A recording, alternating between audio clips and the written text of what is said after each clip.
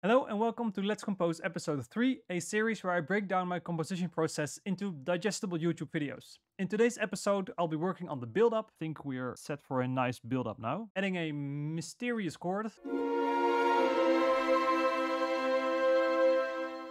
And bring back the opening ostinato. So you know how this works by now. Let's go. I've been struggling with the what I muted here to bring back this staccato figure there in the end. But I think what I want to do is leave space for that flute thing and maybe repeat that a couple times, and then in the end have this only come back for the later notes. So here we still need you. Or maybe also have it like just repeat here.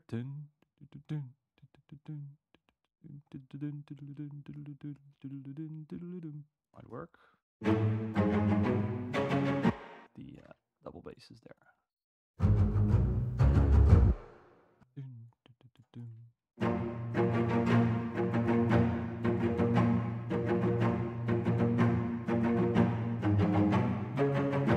I still have to get used to the fact that we are in B flat minor here. I still have it kind of in my head in D minor.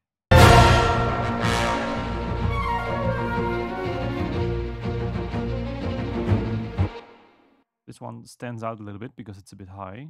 So if I just mute the upper one and then let it come back there.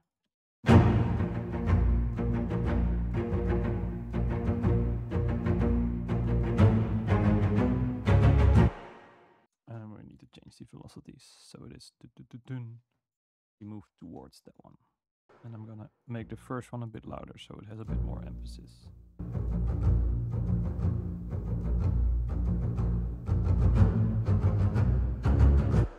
And then here I can also add some brass, maybe bassoons.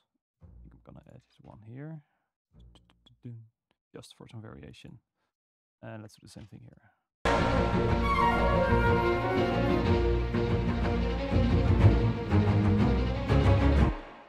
And then I just need to fix it with these strings because this is just temporary now.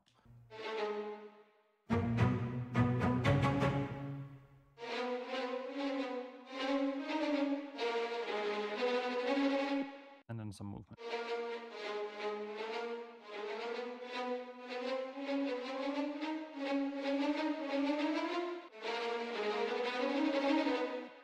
Let's see how this works together.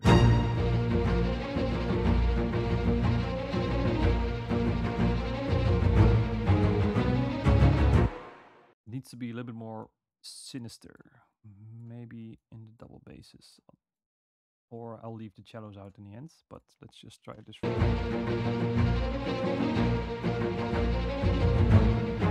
Maybe I need to have the tremolo back for some sinister. Then violas because of the register.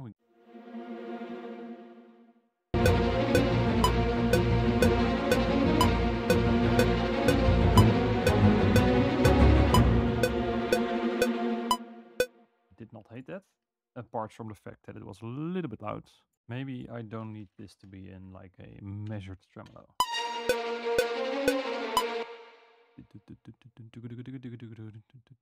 I think I will alternate it with regular shorts. So this is...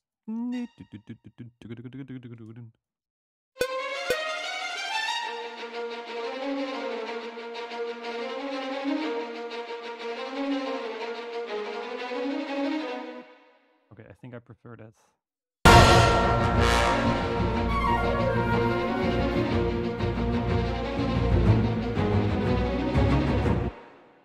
Now everything is a little bit too loud, but I think I like where the orchestration is.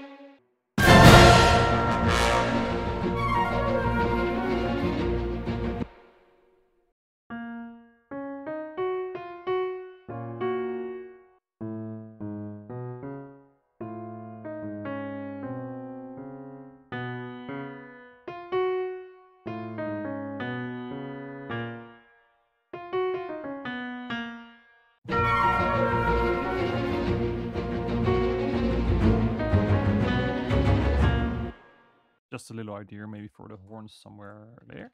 There was one idea I had I wanted to try, and the second one is that we go back to this, you guessed it, fire chords. I really don't like the fourth. Maybe I need to have the tremolo back for some sinister. And then some movement. Okay, I think I prefer that. I really don't like the chords. think I want to already start with these longer notes and then slowly build up the volume so we get.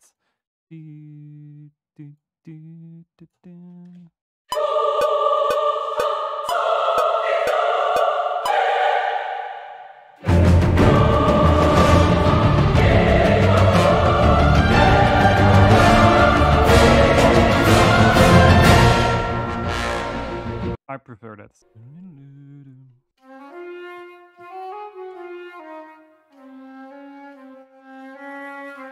It's very low.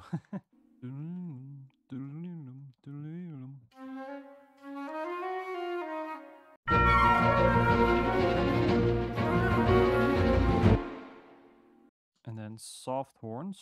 That's where this line needs to go.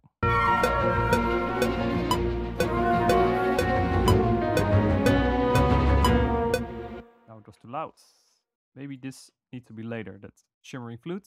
Then it alternates with horn. And then here we go. But this comes back. And then we have this. And then we move somewhere else. More emphasis on those.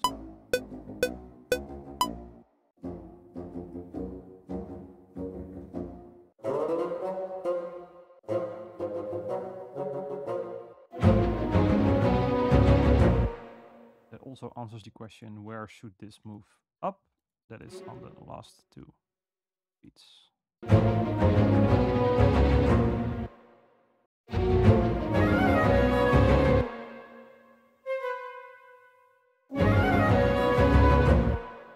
now it's too loud if it's in the higher octave.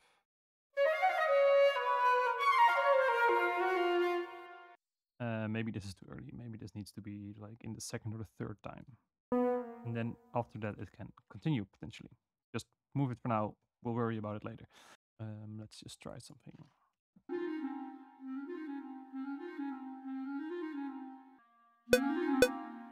And then what's the second voice?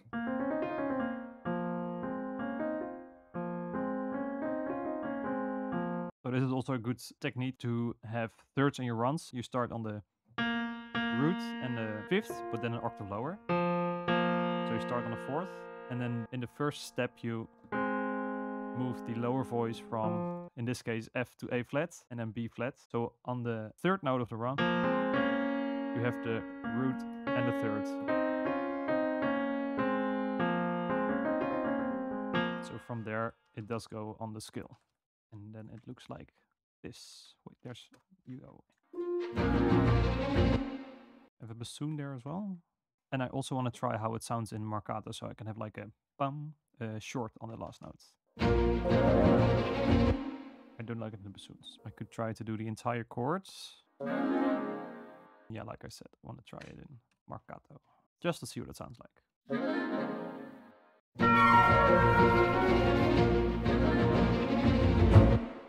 Now the other one. Okay, I prefer this, but I don't think I want it in the bassoon, because you were doing the same thing. And you were, I don't know what you were doing.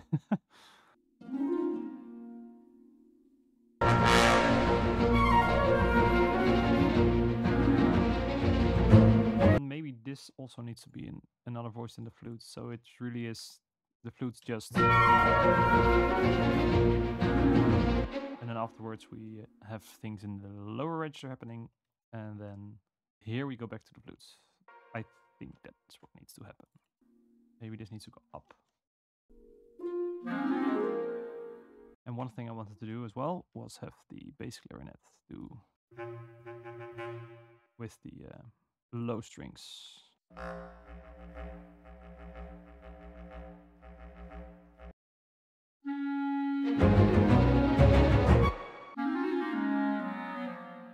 And a bit softer.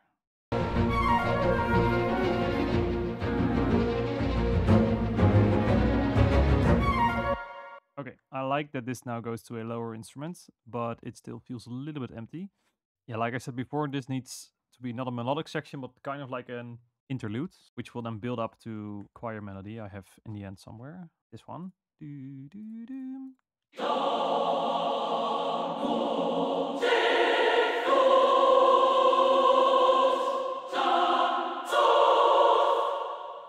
First, I want to have it like a little bit over a pedal tone.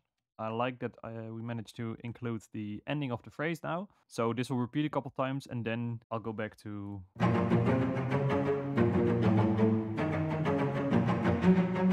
I want to build it up, but I don't want to start it too quiet. So I'm now just trying out different things, see which ones work, and then figure out afterwards where we will put everything. I have moved over some parts to here for the repetition, but I kind of like how empty it sounds there. So what I could also do is just have the flutes. Okay,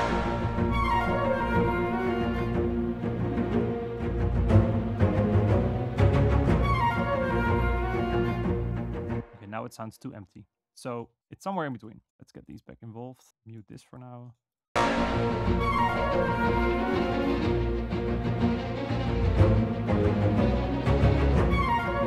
Okay, I think I prefer that, and we'll leave this for later. Or remove it entirely. We'll see where it goes. I want some more emphasis in this that line, so I think I'll put it in muted horns.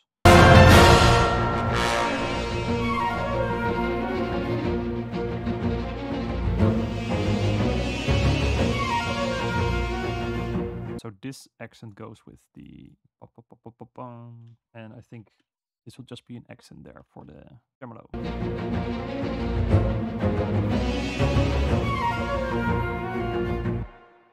Maybe this doesn't need to be a tremolo, but like a as well.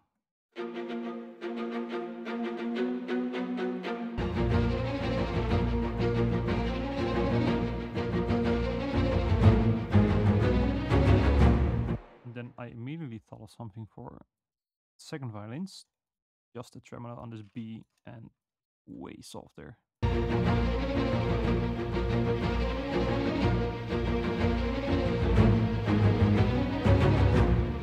And I think I like it.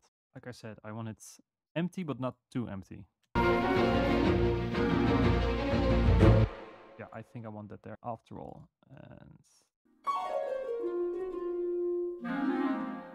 And I want the clarinets to be supporting of that harp sound. So I think I'll put this a little softer as well. I want to expand on this flute part a little bit. How I want to do that is by hinting at the melody that's coming. So I think a little movement like this. B flat C would already work.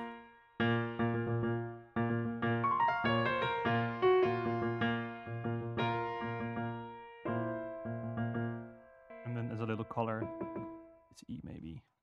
You know how we do it with these things? Just try them out.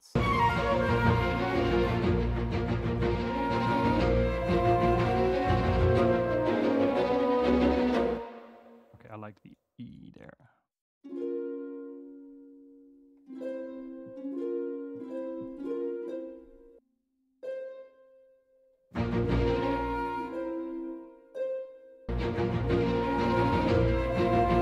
I like the E. It fits. It's very chromatic, but chromaticism and action music go great together.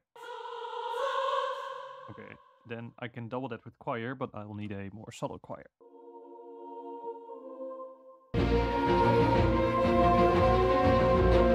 And then afterwards, from here, maybe we'll get... Not sure if it's in this choir, but...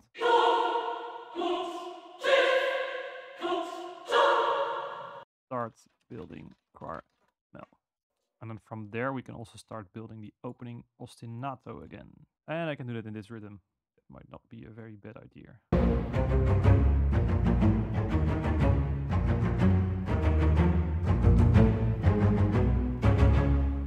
And maybe in the cello, I will... So now the double basses play the old rhythm, dun, dun, dun, dun, dun, dun, dun, dun, dun, dun, dun, and the cello go on with the opening rhythm, and I want to know what these sound like together. And then we'll add bass clarinet, bassoons, etc.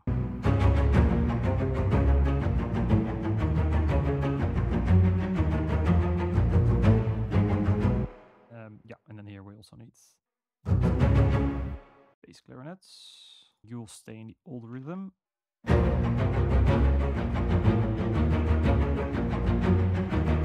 And here I'll repeat as well, but maybe at some point there will be like a Uitschieter, we call it in Dutch, and I have no idea how we can translate it.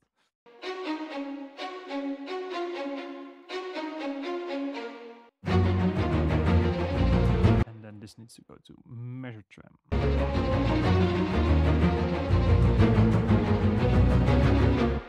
And this, yeah, this just needs to repeat. And I also want to add bassoons here.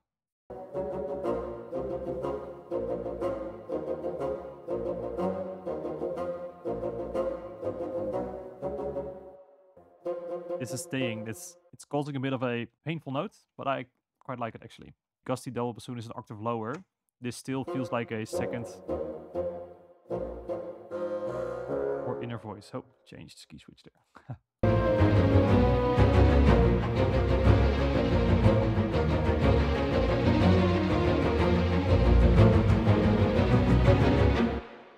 And let's try this now in the end.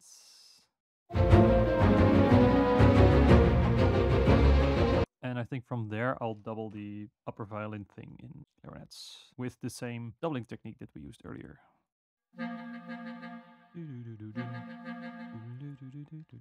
And then the measured trem is going to legato from there.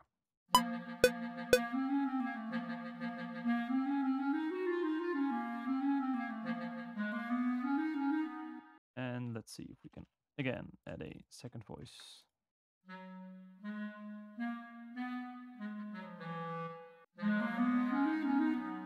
Right, they don't have to move with the same rhythm all the time. Just this note is weird, so maybe I'll just make this a longer one. Let's see how that sounds.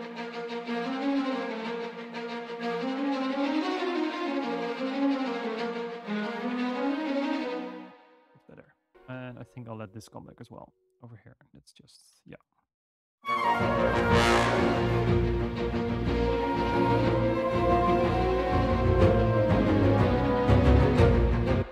Maybe this is also nice in some tremolos.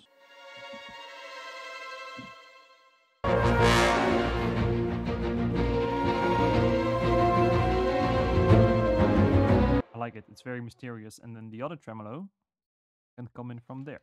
And that's how your ideas evolve. To have some more emphasis on this counter movement.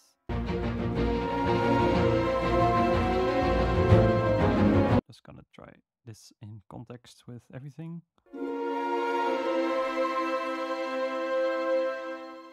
I like it, but it needs to be a little bit louder.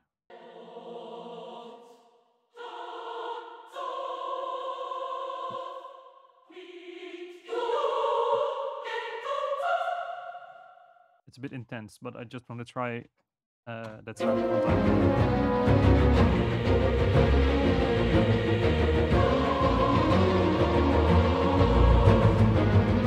So I think I need to have it double time-ish. But I think it needs to be...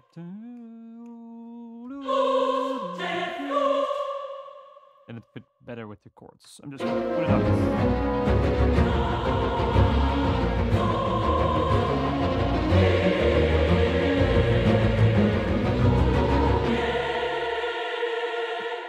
And then I think I'll repeat it.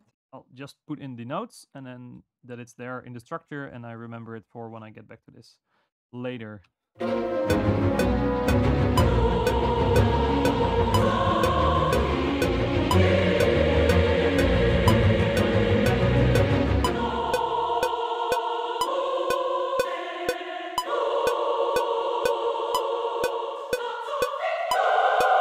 Right, it's there. It's not polished, but it's there.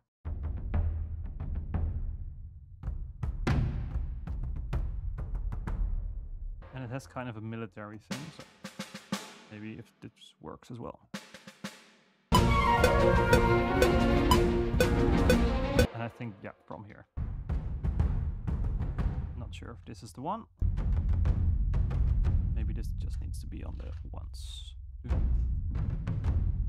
And then something else does the rhythm. Maybe it's too much, but I'm just gonna try it for now.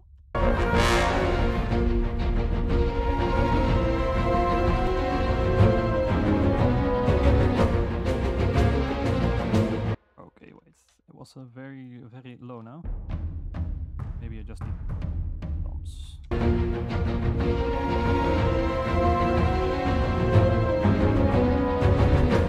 like the ominousness. That's not a word. There's something else we can use there.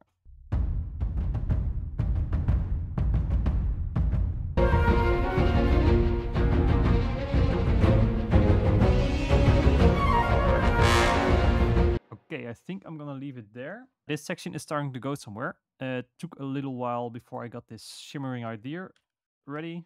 Tried some things underneath, some things that worked and some things that didn't. But I think we're set for a nice build-up now towards that first choir melody.